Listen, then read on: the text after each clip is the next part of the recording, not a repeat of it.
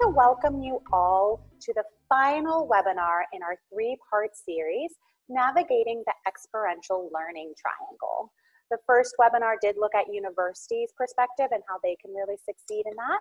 Then we looked at employers, and we're finally here to look at students. So to begin, just a quick housekeeping, like I said, we are recording, so I promise that I will take this recording, edit it, and then post it on our YouTube and send out also a follow-up email to anyone registered for this event after within 24 hours. So be on the lookout for that. You'll definitely be able to access the PDF of the slides as well as the recording. And please, please, please ask questions throughout the webinar. You can post any questions directly to the Q&A, and I have left 10 full minutes at the end to discuss. And even if we go beyond that, I'm happy to stay on longer to discuss as well. So to begin, like I said, we are in part 3 of navigating the experiential learning triangle.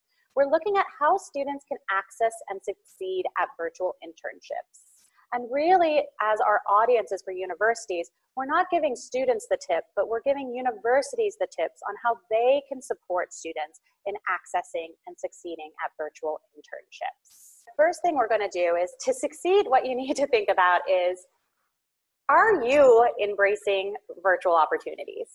I know that potentially 3 months ago or a year ago, your university, yourself, or more have all decided that no, virtual opportunities weren't for students, weren't for the university rigor and more.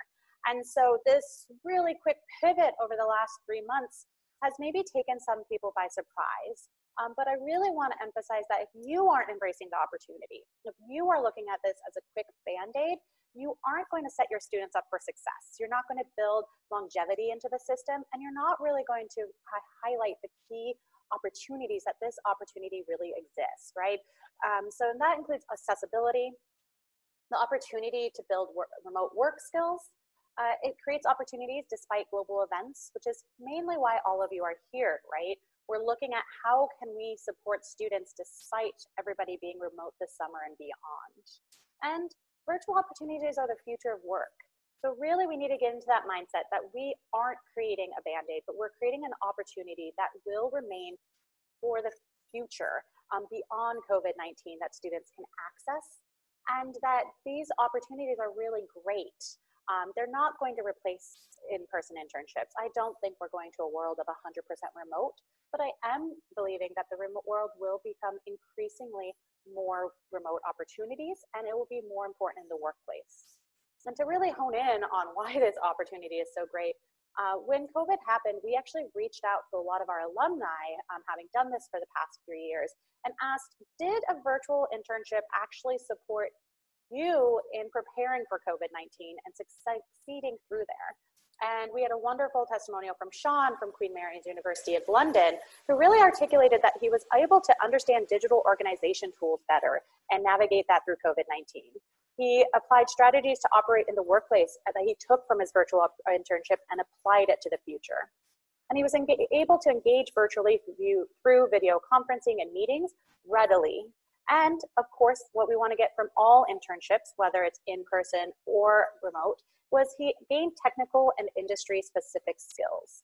And so really, even if you're on the fence, I promise virtual opportunities are wonderful, and they can be a great foundation for a student needing access to an opportunity but is unable to travel to it, or a great opportunity in times of COVID, where all students are really needing a virtual experience.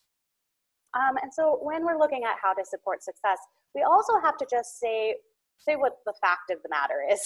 A virtual internship is not the same as an in-person internship. And yes, while years of foundation supporting an in-person internship can really lead you to great success thereof, you do need to alter your program support to deliver a quality virtual internship and to support your students in succeeding in a virtual internship. So if you are just saying, I have 10 years of in-person internship experience and I'll just use those tools and I won't adapt and everything will be fine, you might miss a couple crucial details in supporting students to really succeed and flourish under these virtual times. I know that when virtual internships started, we did take 12 years of experience from CRCC Asia and applied it. And then through the past 3 years, we had to evolve a lot because an in-person internship didn't just translate to a virtual. And so in looking at this slide, what I've done is I've looked at the opportunities and threats that really exist for in-person, virtual, as well as for both. And you'll find that you still get direct industry exposure, increased transferable skills, career exploration, exposure to professionalism, as well as workplace communication, which is all really crucial. And a virtual internship can also allow more structured project-based assignments, exposure to digital tools, and access to new opportunities that a student wouldn't have been able to access had they needed to commute or relocate in the past. But there are the same challenges that exist for an in-person and virtual still, and that could be supervisor engagement, having the student unpack those skills gained. That can be really hard for them to articulate those transferable skills once they're done with their internship and move it to future career management. A lack of presence. An intern can get lost in the experience, and an internship is really what you get out what you put into it. And having a student who's disengaged or lack of presence can really be a concern in person and virtually. And of course, this understanding workplace culture, which isn't always discussed to the full extent it could be, but can be really challenging for both in-person and virtual internships. So furthermore, we have other challenges for success. Students need increased initiative. Networking isn't that cool water cooler networking, that ad hoc, you ran into someone in an elevator. It's more structured and it is limited. Technical issues now can halt work. Yes, you could argue that in-person Wi-Fi down can halt work, but it really can make it jarring if you're isolated and have no tech support. And finally, of course, you have that student risk isolation. When they're doing an in-person internship, especially at bigger companies, they have networking events, group activities, and more. And if you don't have that in virtual internships, you have that risk of the student feeling very isolated and alone. So if we know the challenges and the opportunities, the first step that we really need to do to have students succeed in virtual internships is really just to build access. Like I said 3 months ago, some universities might not have allowed virtual opportunities. So the first thing you need to do is just make sure you understand how remote opportunities are shown on your Handshake, Simplicity, your website, and more. Are students able to filter remote opportunities? Are employers able to post them? Is one faculty saying virtual internships, another saying online internships, the third distant learning, and the fifth remote internships? Are we all using such different vernacular that there's not common resources being shared or searched on their campus? Also, develop a plan to engage providers. I know providers can be tricky. I am a provider and some people are really against using it. But right now we're looking at COVID-19 impacting internships across the board. And you have a surplus of students who previously might have found their own internship or have engaged with career services and alumni to find their placement, getting lost in the shuffle. And if you don't have that third outlet of providers and you haven't actually engaged them so that you can vet them to your needs, you can make the pricing point and identify the contact at the university to really support this, then you're really just letting any student access all these different providers and not putting your stamp of approval on it. So develop a plan and engage. And finally, build tools for students to understand the opportunities that they can access and really understand the benefits of that virtual internship. It goes back to embracing it and then promoting it. Once you've built the access, also consider your resources. As I said, virtual internships are different, but you still have that foundation of in-person internships. So look at what resources do your career services already have to train students on teamwork apps, Zoom, remote work, and more. Do you also have faculty already teaching internship courses that can be adapted for online internships? And do you already have a standout alumni or engaged employer skilled in remote work that could potentially become your advocate, your spokesperson, or deliver webinar best tips? Use these resources to the best of your ability and don't let them fall to the wayside. And finally, don't assume. When I prepare host companies, universities, and students for internships and virtual internships, a lot of times I'm talking about very basic ideas, communication, structure, and more. And a lot of the feedback is, well, isn't that obvious? And I think it goes back to don't assume what an intern actually already knows and how they're actually taking in the experience. I'm sure you've all seen this recent article about Zoom fatigue, where it shows that video chats are actually more exhausting than in person because so many things are hidden beneath the surface. There's no nonverbal clues, you're missing tone and pitch and more. So if you know that when just a Zoom video, you can imagine that a student working virtually who may have limited work experience prior is getting fatigued just trying to experience all these things, communication, how to understand technology, and more. And so don't assume a student knows how to communicate through chat or through email. Really take it down to that basics. Don't assume that everybody always used a chat function, and we have a young generation that we're supporting in university, so of course they can adapt to all the technology. They probably can't. They actually might need that blueprint on how to access the different platforms and engage them and use them daily. And so making sure that you know that a virtual internship misses a lot of these social clues, just like a Zoom call, and preparing your students to really give that foundation will help them succeed in the future. And so knowing that assumption, what I've articulated is those 5 kind of impact points that you can look at the foundation of your internship for success, as well as provide a couple resources.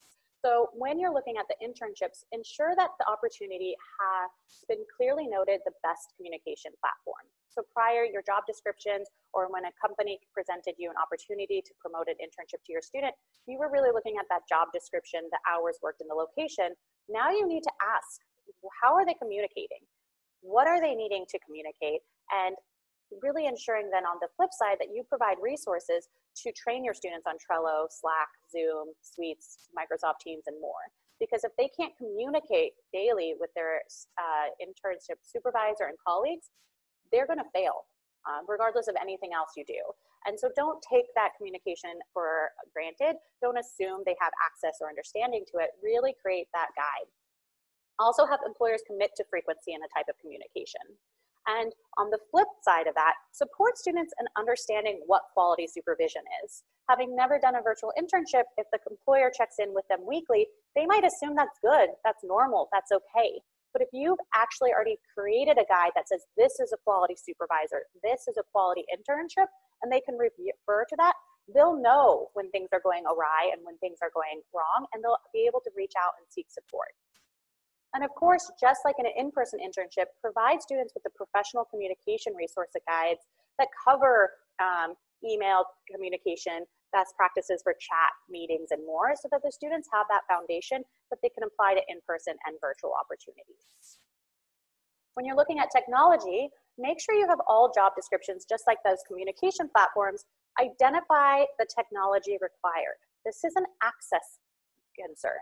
Prior, you would have looked at location. You would have looked at how many staff are in the company, health and safety, and more.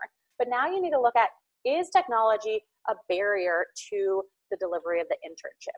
And have you provided students with the resources and funding opportunities where they can access high-speed internet, laptops, and additional resources? As an employer, they are already assuming that the student has access to this because they're a university student. But what we learned during COVID-19 is a lot of university students don't have access to this. And if we haven't given them the resources and clearly identified it, we've set them up for failure. Also ensure that the employer has provided the tools and resources for technology troubleshooting for the students, and that they provided it early on. Conversely, you might not have the ability to reach out to every employer and really check that this is happening. So on your end, identify tech support and resources on your campus that the student can still access during their internship, because this will be crucial for them to have a second resource to turn to should things go awry. And finally, you guys are the best prepared university staff to support virtual internships. You have honestly just navigated virtual work, some of you for the first time ever in the last 2 months. So identify challenges that you just faced in adapting to this and solutions that you have found, and create your own cheat sheet and best practices. We've always found that personal stories and anecdotes really impact success and impact the ability for us to digest this information. And so create your best practices, because you just navigated this and you are more prepared than ever to support a student virtually. Also, create opportunities for feedback. So reach out to engaged supervisors to understand when and how they're going to be providing feedback. And if they need that support, make sure they have feedback templates and tips, because if the student is not getting feedback throughout their virtual internship, they have no opportunity to improve and apply those improvements. So we're going to need to make sure that you are knowing that, once again, that student knows what a quality internship and supervisor look like in that feedback loop, and then the supervisor is supported in that too.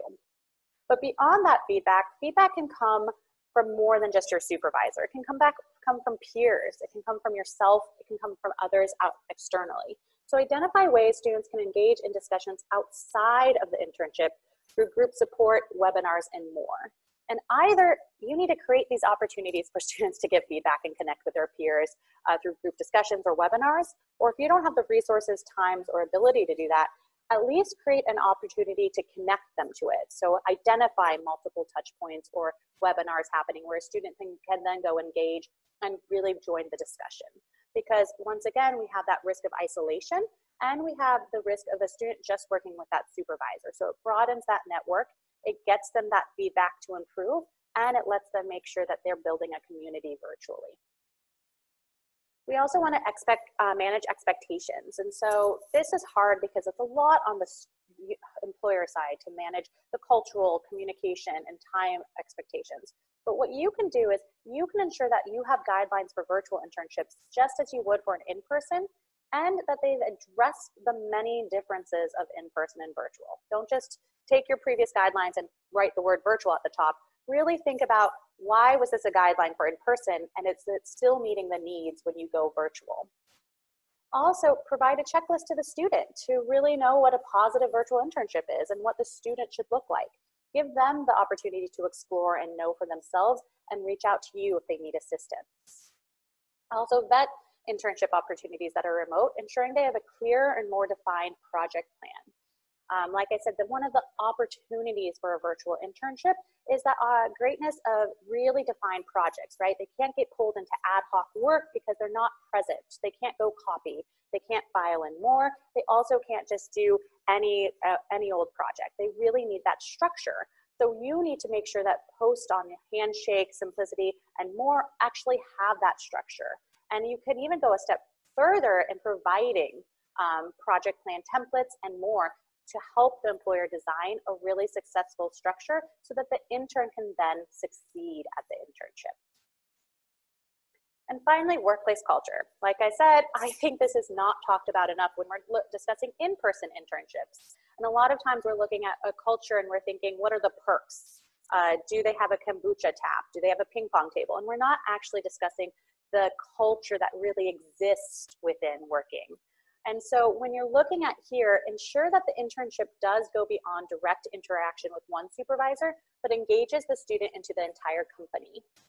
For that, you might provide tips to the company to how to integrate the intern, or once again, you'll have that resource of a best internship for the student to really note, oh, okay, wait, in a good internship, I have access to multiple communication channels and colleagues, and so maybe I should ask for that and make the student the advocate of their experience. Also, in Handshake or Simplicity or more, you can require more than one contact to be listed on remote opportunities to make sure that they always have support and that they're not only reaching with one person. And finally, ensure that the intern is supported by the supervisor and yourself to explore what workplace culture means. If you haven't already been doing this with in-person internships, you probably just need to rethink the whole thing and create a guide or add it to your internship curriculum or more so that students can really understand what a workplace culture is and explore it and how it benefits their success or them not liking a certain job or aspect thereof. And so it's really important, as internships are a lot about skill development, but even more about career exploration. And if they're not understanding this key facet of career exploration, both virtually and in person, we might be failing them. And so really, if we can create these resources or find these resources to share with students, we can then know the many tips to tell the student to succeed, the employer, and the university. And since this is the final webinar of our three-part series, I decided to kind of write out my best tips for both the student, the employer, and the university, looking back at the last three. And so with a student, I would tell them, to succeed in an internship virtually, you really need to master the mode of communication. That's not just the platform that you are communicating with, but it's also how you're communicating, both professionally or in more casual jargon or more. Also to make yourself known, right? Looking beyond just working with your supervisor, but building a network and really making it you have a presence in your internship. The intern should also clarify their projects and availability so that anyone can really know what to expect. They should also schedule check-ins. They shouldn't just wait for an employer to schedule check-ins. They should go at it and do it themselves, showing that initiative, which is the final and the biggest piece to a virtual internship. Take initiative, show your worth, show your presence, and always be connecting. The final piece for employers is to really communicate clearly and frequently. Employers should also create structure and a project plan. They should engage the student in the company and not just with themselves or their team, really building it big so you get that workplace culture, that networking, and the lack of isolation.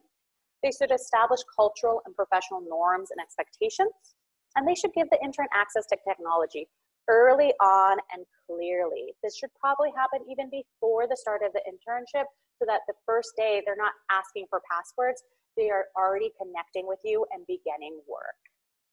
And for the university, to support successful virtual internships, make them accessible, like I mentioned. Did you actually go through and double check that you can sort by remote opportunities and you can post remote opportunities? Are you promoting this as a quality experience to students, or are you yourself still apprehensive? Identify all your resources and take advantages of each and every one. We don't need to reinvent the wheel just because we went virtual. We need to take our strong foundation of in-person internships and adapt them to be the best sources of support for virtual. Like I said, embrace the virtual opportunities and how great they can be.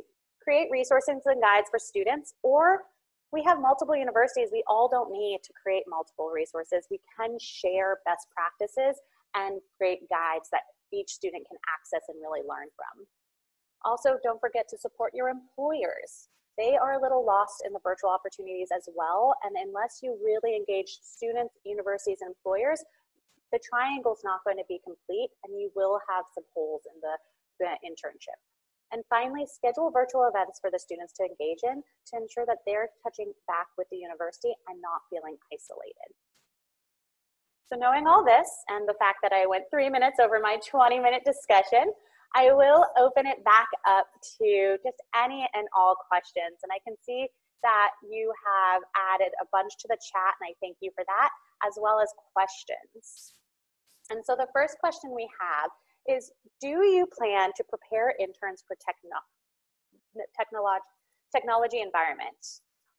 So a lot of times people don't think about technology, how you prepare them to working with virtual opportunities and more. And so at Virtual Internships, we do. Not only in our curriculum do we give access to little guides about each technology that we've experienced, like I said, Trello, Slack, the big names. We really just get the student thinking about technology, making a little checklist before they start to really know, okay, I've ticked off all these boxes. I'm prepared not only just to begin work at 9 a.m. tomorrow, but also log into my chat function, log into my email, and connect. Technology is hard. And so you do need to really prepare them to embrace all aspects too. I would say one of the greatest things that happened because of COVID-19 was my entire company went from never turning their video on in any chat, even though we're all remote all the time, to doing what we all seem to be doing, spending hours on Zoom with video.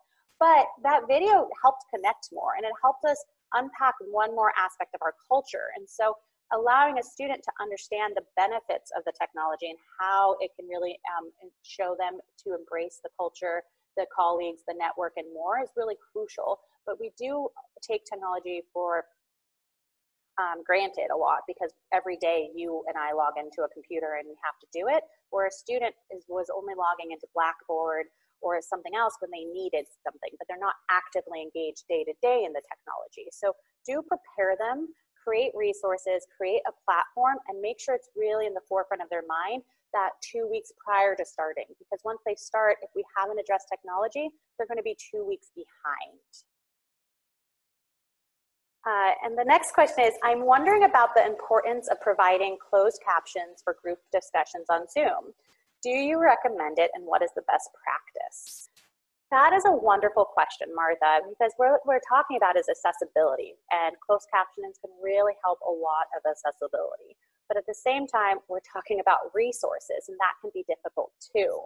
And so I do recommend that you try to make every opportunity accessible as possible. That's looking at time, that's looking at connectivity of internet, and that's looking at, did you provide closed captioning? Did you provide other ways for a student to connect?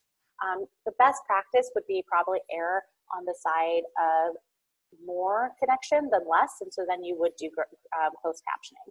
But as you can see, my webinars don't have closed captioning right now because I don't have the functionality or the resources to do it. So do know that you should try, but that there are sometimes limitations, and people do understand technologically limitations. And as we get more and more into embracing virtual opportunities, there's going to be more opportunities for tools that really make the easier solutions. The next question is, what about any students that are applying as individuals rather than through a university? Are you able to offer enough level of support? Now, I'm assuming this question is about a provider. So we could look at it a couple ways. So is an individual student able to get the same support as they are with the provider if they're not going through their approved university channels? Absolutely. The program is the same for university partners and students that have individually found any provider, and that support is really going to be there. What you're not finding is that a university working with a provider is able to say, these are my standards at my university. This is how many hours you need to get a credit. This is the experience that the student needs to get. These are the career fields we want to look at and the majors we want to touch upon. And so if you don't have that university saying the alignment, a student might not be able just to take that experience and apply it for credit back home.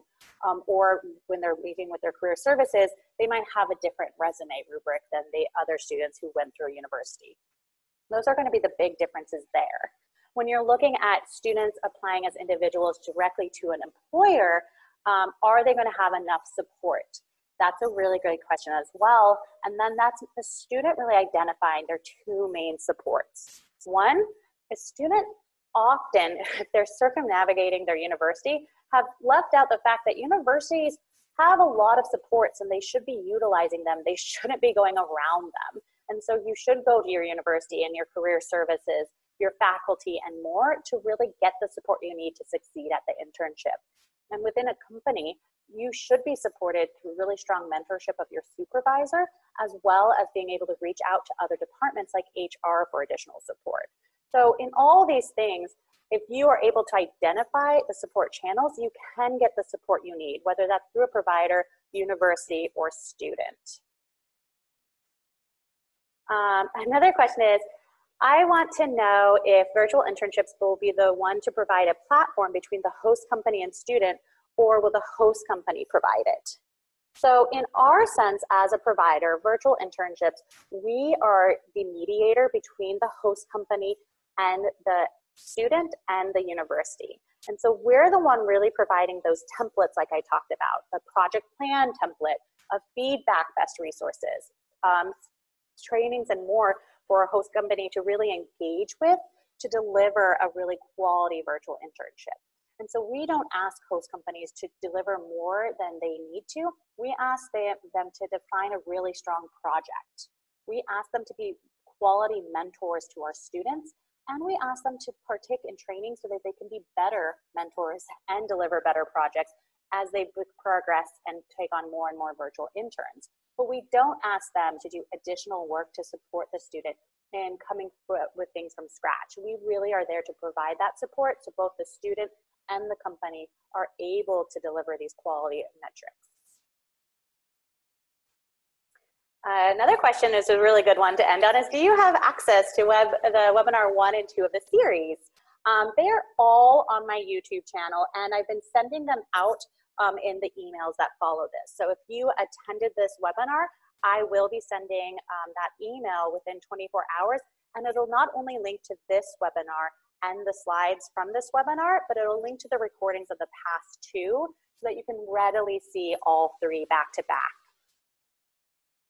And that really brings us to noon. And so that means that we are at the 30-minute mark, and I do always want to end right there and then to promise, as I promised. So to end, I want to thank you all so much for the amazing engagement that you have given us over these three webinars to really touch upon the experiential learning triangle.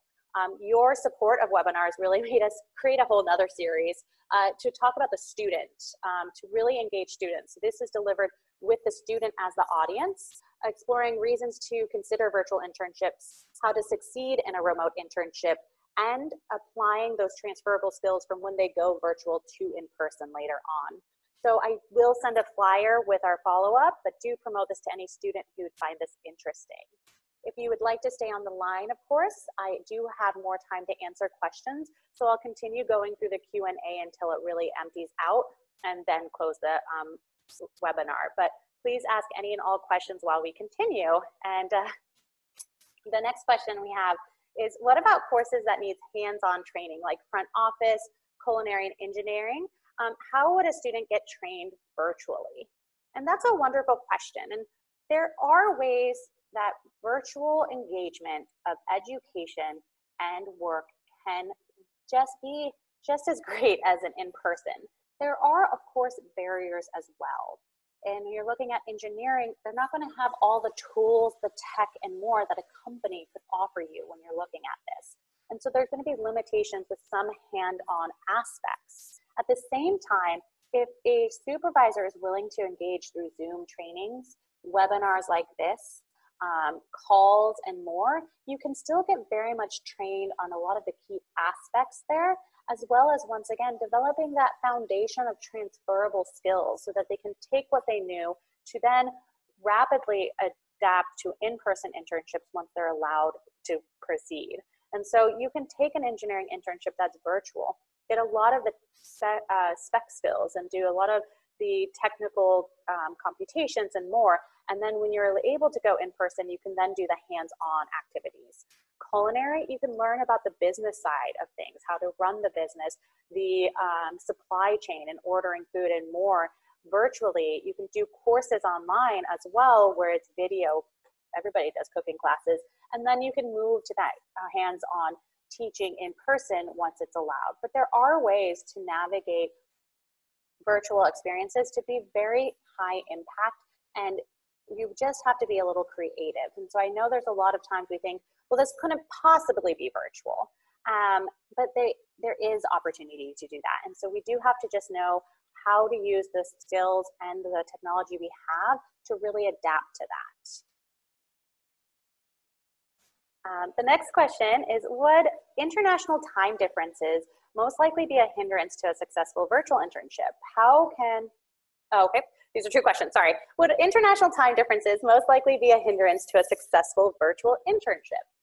So it goes back to that point that virtual internships really allows you to look at the what of work and not the when of work.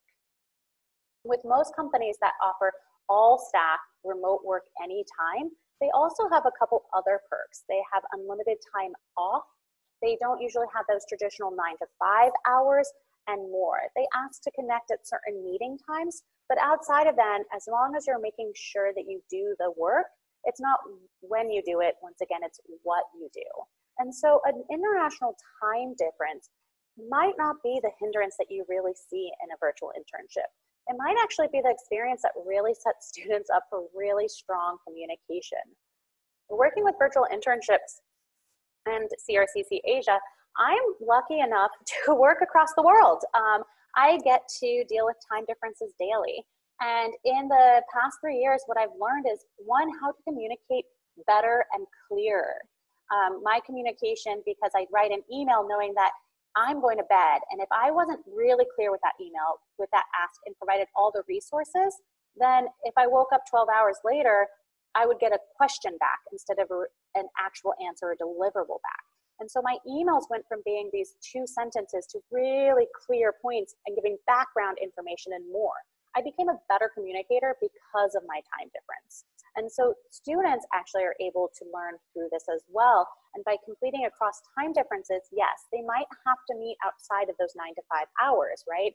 So a student in New York might have to meet with their Japanese colleague at 9 p.m., which seems ludicrous, but that 1 hour connectivity will allow them to, with unsupervised, work the same as well, because they're doing project-based work. They don't need to be supervised minute by minute. They need to be supervised daily and connect. And while they're getting supervised at a distance, they're going to build up skills of initiative, self-motivation, communication, and problem solving. So it won't be a hindrance, it'll be a benefit. And then you're looking at how can a freshman network without necessarily interning? And that is a great question. How can you virtually intern? There's a lot of opportunities to do career exploration, even if you're not going to do an in-person or virtual internship. One, you can engage in different webinars like this. This is a great way where you can then say hi in the chat. Hi, I'm a freshman. I joined this webinar to learn more about engineering. If anyone would like to connect afterwards, let me know. These are really low buy-ins where you're getting skills if you're sitting there for 30 minutes, but at the end you might have 5 different colleagues that you can then co-connect on LinkedIn and say, hey, I saw that you added some very great points during this webinar. I'm still exploring this. Do you have 10 minutes to give me to an informational call? So it would be a lot on the initiative of the student to do these virtual experiences. On the flip side, universities are getting more bold and brave with their virtual opportunities, and they're doing more career fairs virtually, networking sessions, and more. And so there's really great best practices getting developed from there that would really help a student access these different opportunities and network very well. Yes, it's going to be hard, but to be fair, networking in person is hard, right? It's a hard thing to get over that and put yourself out there and learn your elevator pitch and more. And by doing it virtually, it does let you type, refine, and really kind of get that direct question out there. Just ensure that you support your students and not reaching out to 100 people saying, hey, can I meet with you for an hour to discuss career benefits, right? That's not going to be an ask that's answered very often, and it's not going to be one that's seen as a value add to both the employer and the student. So really kind of nurture with them with understanding what informational interviews are, what virtual internship, virtual networking is, and how they can best deliver on it. The next question is, apart from the internship placement and instruction on using tech tools for their virtual internship, will students be benefited from any other values? In doing a virtual internship, you're getting the same great values as an in-person. You are still getting this network of new professionals to understand. You're getting career exploration and industry exploration, and really learning to understand the jargon, the project cycles, the communication styles, and more that go within a specific industry or company. You're also getting values of career management, work ethic, right? You're now having to work by yourself and not so much supervised, right? So you are going to have to take the initiative, take the ownership to deliver on these projects and more. And so they do go beyond hard skills and those industry skills that an internship placement gets. And you're getting a lot of those transferable skills that you'd get in an in-person internship, some more refined than others.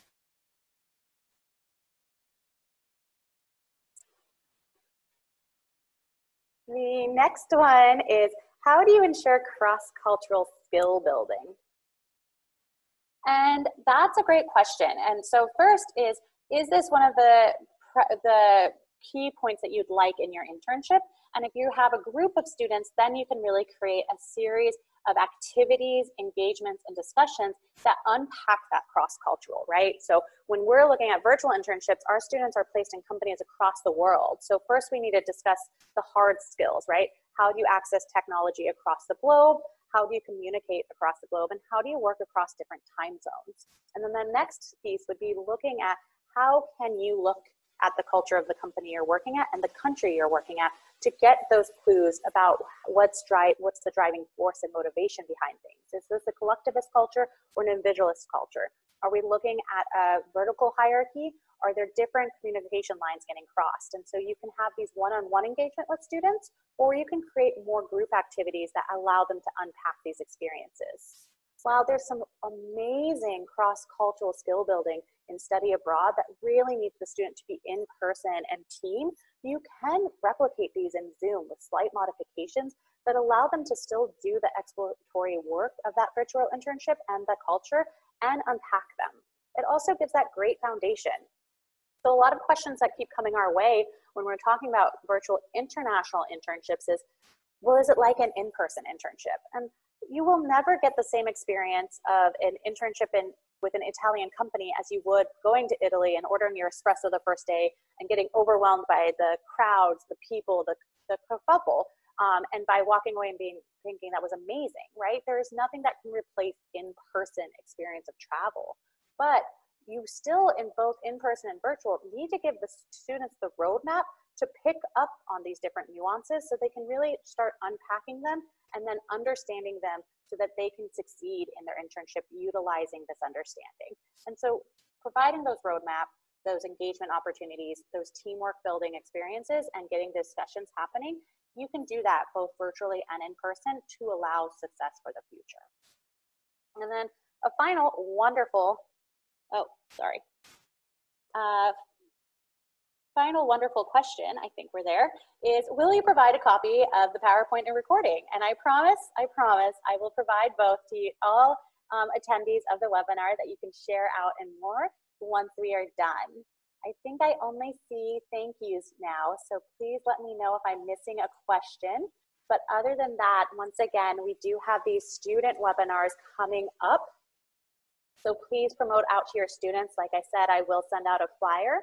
I do want to thank you for your overwhelming support and engagement with this webinar series. It's been really fun to curate and deliver, and I hope that you did get something out of it. You guys are an amazing support to have for students right now, having navigated virtual work for the past 3 months. And I know that we are all in the best foundation that we possibly could to continue supporting students for virtual work for the future. So thank you all. I hope you have a wonderful Tuesday, and look out for an email with all more details.